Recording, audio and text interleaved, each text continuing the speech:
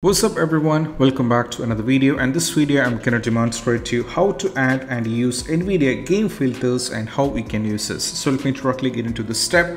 So the first one is all about if you don't have the NVIDIA app, you have to download the NVIDIA app. That's what you have to try as the first and foremost step. So just go over here and get Google Chrome, search for NVIDIA app download, just getting to this particular site, and you can download the NVIDIA app if you don't have one. Once you have the NVIDIA app, all you have to do is just go get into the NVIDIA app like this, and you have to expand this up so that you will be getting to the NVIDIA app right now. And all you have to do is just go over here in the settings, and right now you can see you'll be having options like overlay. Under the overlay, make sure the NVIDIA overlay is turned on, and the most important thing, in order to enable the game filters and photo mode, just make sure that you enable this as well. So right now this was turned off, so I have to turn this on.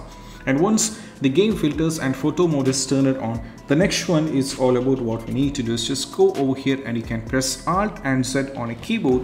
So we'll be getting the overlay over here, and if you go to the game filter like this, you can see this is we are having various profiles over here, and you'll be having, you can add the filters you wanted to. So you can just go over here, open the game that you wanted to take or use the filters, and just press over here. You can just minimize this, and once you open the game that you wanted to add the filter, just press open the game, then just use Alt and Z from the keyboard. So you'll be getting this one. Just click on the filters and you can add the filter that you wanted to add. We have 4 filters apart from here, and you can also add the filter if you want to do, you can just add it. So if you want to remove it, you can remove it. You can make all these kind of things over here as well.